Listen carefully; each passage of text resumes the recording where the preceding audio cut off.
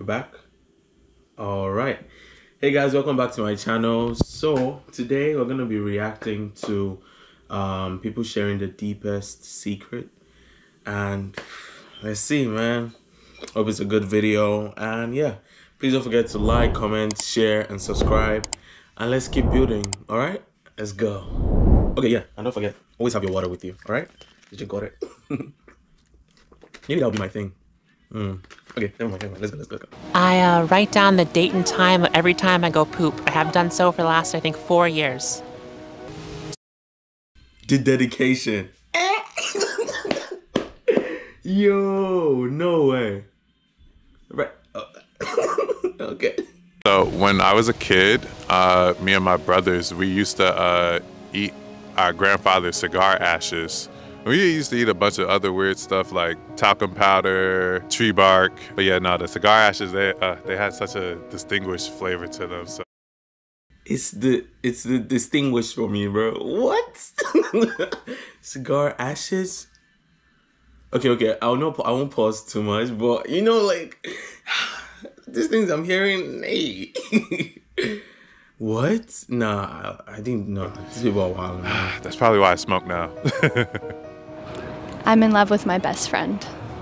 I've had a crush on one of my closest friends for like 2 years now. I still have. We've all been there. If you have a crush on me, tell me, please, tell me. Tell me. Okay, let's go back. Feelings for my high school ex. I'm still in love with my ex. My ex-boyfriend lit my house on fire.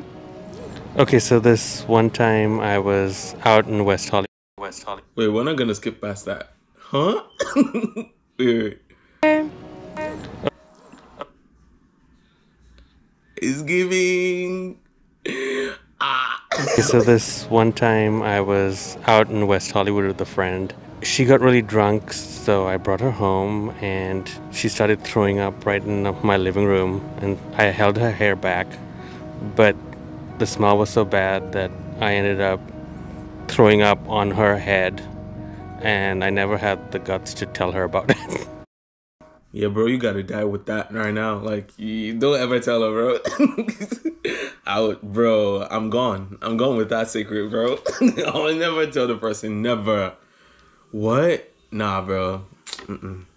So once in college, I was sitting near my English professor, and he had a long sticker on his butt cheek that had the pant size, and I kept trying to signal to him that he had it on, and I kept pointing to his butt cheek, and he didn't really get it, and then I kind of just started pointing to mine, and then he started getting flustered and admittedly kind of uncomfortable, and he really wouldn't get it, and so then I just kind of like got closer to him and like kind of like turned my body and kind of showed him. Bro, you went all, bro, you stretch yourself too much, bro. Just tell him. Just be like, bro, you got a sticker right there. I mean, you don't have to say, bro, you got a sticker on your ass, bro. Like, you know what I mean? Like, just tell him. All that stress. Doing too much, Jerry.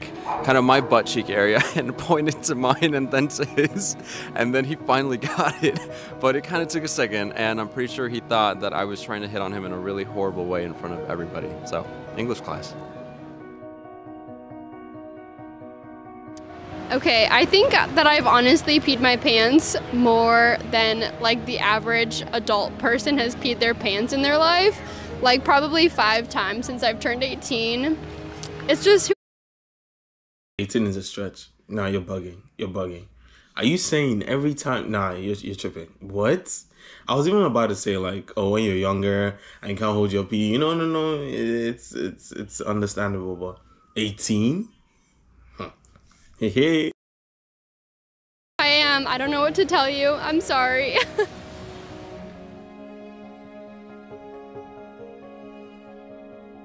Okay, so when I was little, I never thought the happiest place on earth was Disneyland. I always thought it was McDonald's, and Disneyland was second.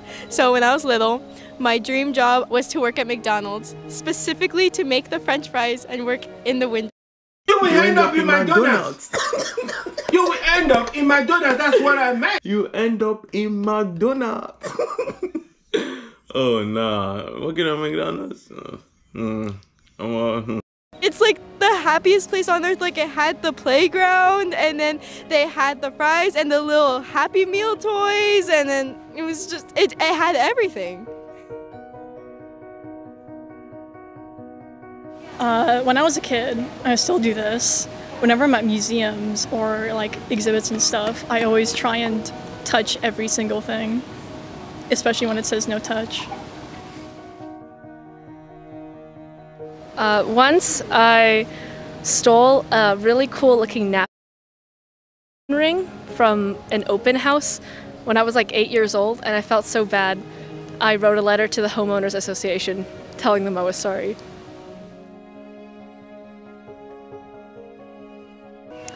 My best friend told me that he was in love with me, and I felt the same way, but I never told him that I loved him too. Damn. Why didn't she tell him though? That's messed up. Nah, bro. When I was 15, I was in a school shooting at my high school, and I feel like I never fully got over my PTSD, and every day I live, I always have a fear that somewhere something is going to happen again.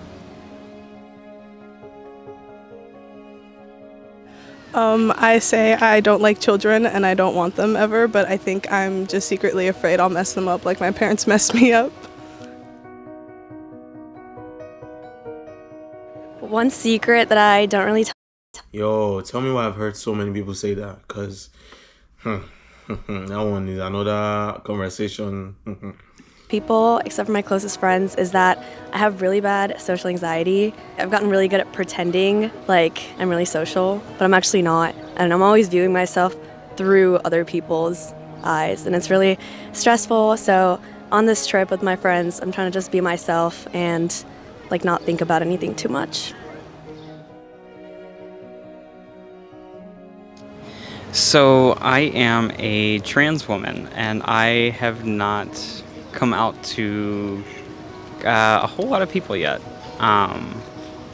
So yeah, and my name is Isabella. All right, do your thing. Okay.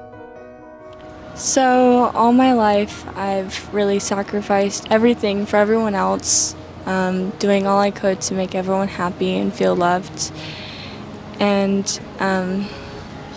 that was okay up until like the other day. My mom told me that she didn't want me in her life and that I was a mess, and basically saying I wasn't lovable. And I kind of just realized that making those sacrifices aren't always deserved. And I do love her, but I'm going to live my life for me, even if it scares me, even if it doesn't get approval from anyone else, because this is my life. Exactly, as you should. Don't live your life for anybody else. Do what you want to do. Do what makes you happy. Because, yeah, you know, I don't want to give too much advice. If not, we'll be here forever. But yeah, do you, man. And that's a very difficult realization.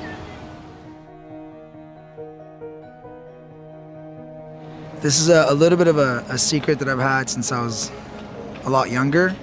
I've always kind of struggled internally with like masculine and feminine energy. I've always been told that I need to be, you know, like way more masculine and not so like sensitive and not so feminine, according to like a lot of my, you know, cultural upbringing and stuff. So it was something that I used to struggle with a lot. And as a kid, I did a lot of martial arts. I used to literally go to my mom's like closet and grab all her, like a bunch of her clothes and put on all of her clothes and then hit the crap out of stuff to try to like kill like the feminine energy inside of me. It reminds me of that episode on Empire when, was it Jamal that wore like, was it like heels? Then his dad called him or something like that. I'll try to look for the clip though, but yeah.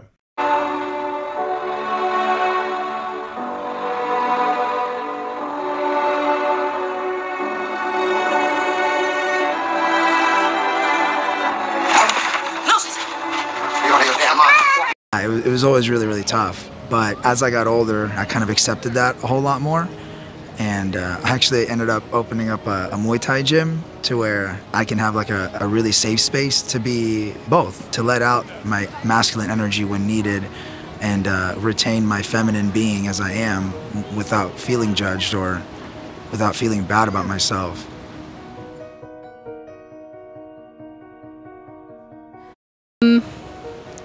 My parents disowned me when I was 18 for not being Christian.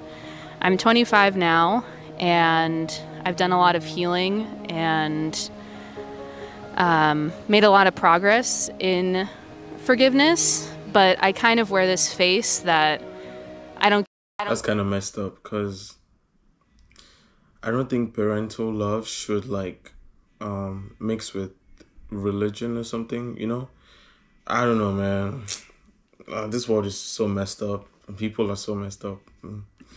That they disown me, that I don't care, that, you know, that I hate them, but deep down, I want more than anything to my dad just to tell me that he loves me.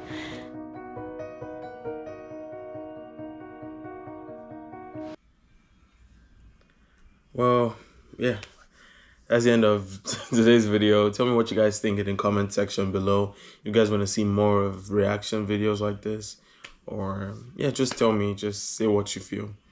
And, yeah. Thank you guys for watching again. Don't forget to drink your water. Drink water. And